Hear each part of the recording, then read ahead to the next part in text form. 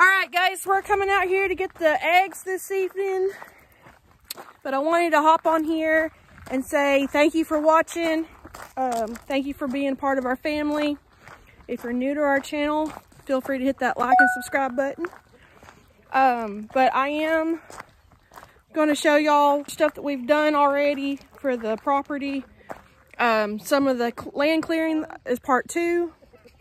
We've already done a part 1, and I'll put that in that video link in the description box. All right, Savannah, get them eggs. Dude, get out. She thinks she got food. Go away. Oh. Wait.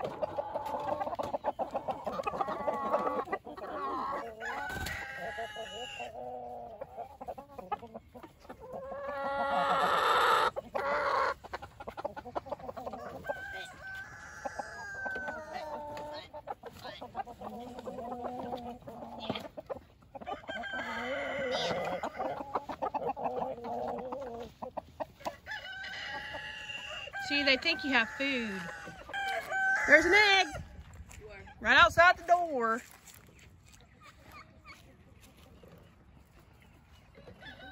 It's slippery. Probably this morning I came out here to let them out and I forgot the fence was on. And I came up in here with the fence still on. What's up, dude? Hey, these are the color of the Moran eggs. Careful. Good Lord.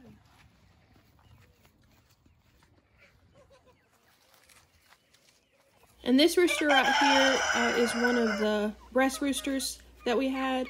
This isn't the one that we were afraid of. He actually got into a confrontation with that other rooster and injured him, and we don't know, we didn't see it, we don't know how he did it, but he ended up beating him and killed him.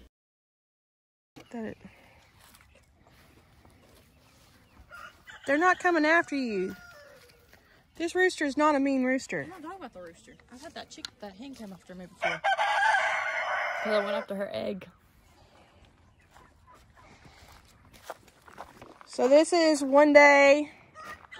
Got a little over a dozen eggs. So anyways, Marcus is over the road and I'm working on videos. I know it takes me forever to get videos, but try to get it all taken care of as much as I can. So anyways, so this video is the second part to the land clearing, and then there's going to be a few other things tossed in there. So yeah, stay tuned.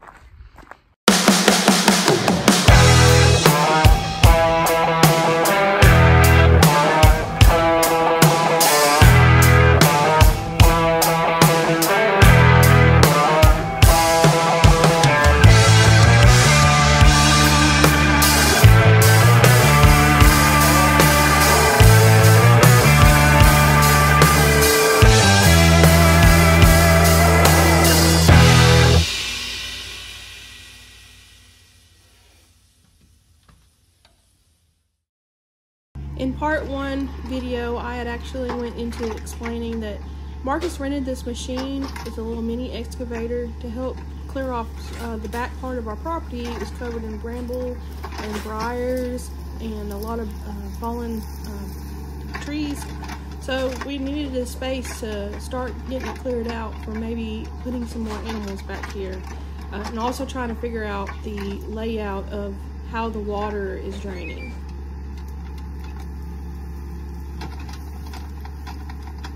There's actually a dry weather creek right in front of where Marcus is pushing that dirt. We did want access to this creek to see what we could utilize it and help with our animals. We definitely needed more access to that creek.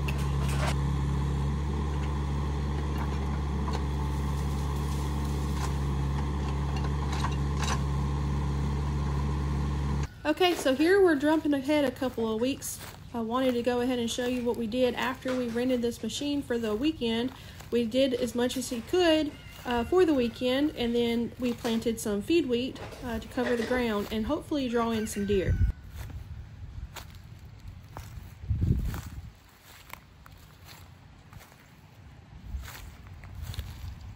There's where that bobcat is sleeping.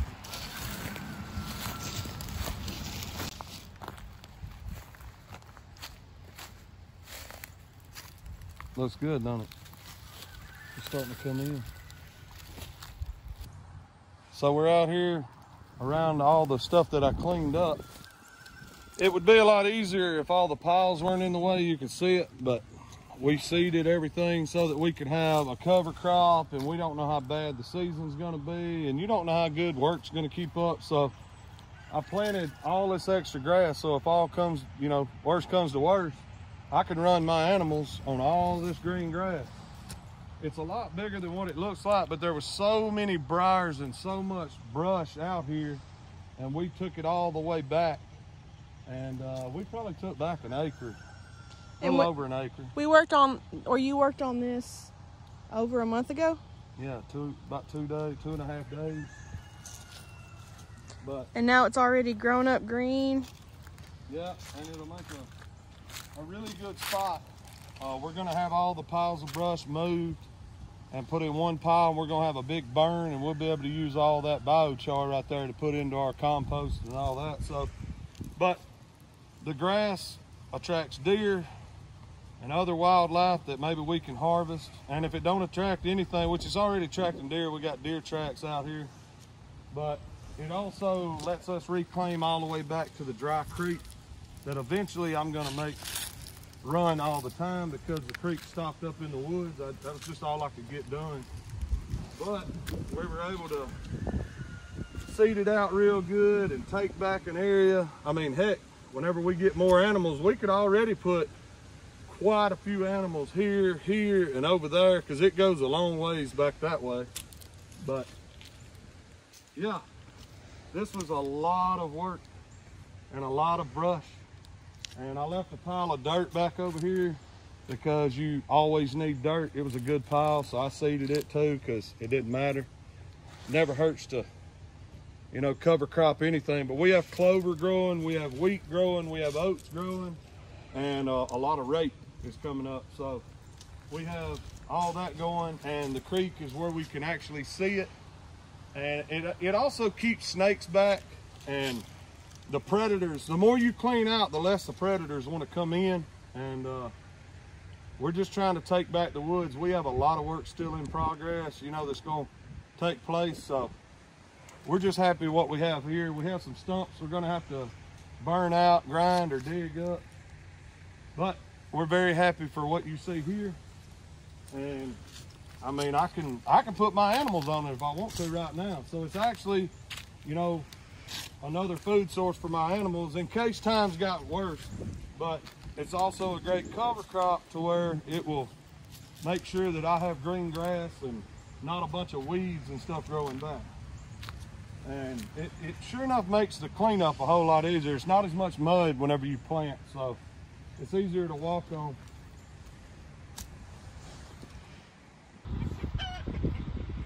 And of course we can't leave this video without saying hi to Howard. Marcus stopped to give him his pets.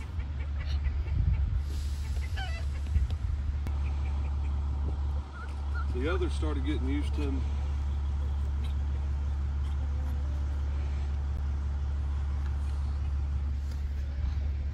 Howard has become quite a celebrity on our little homestead.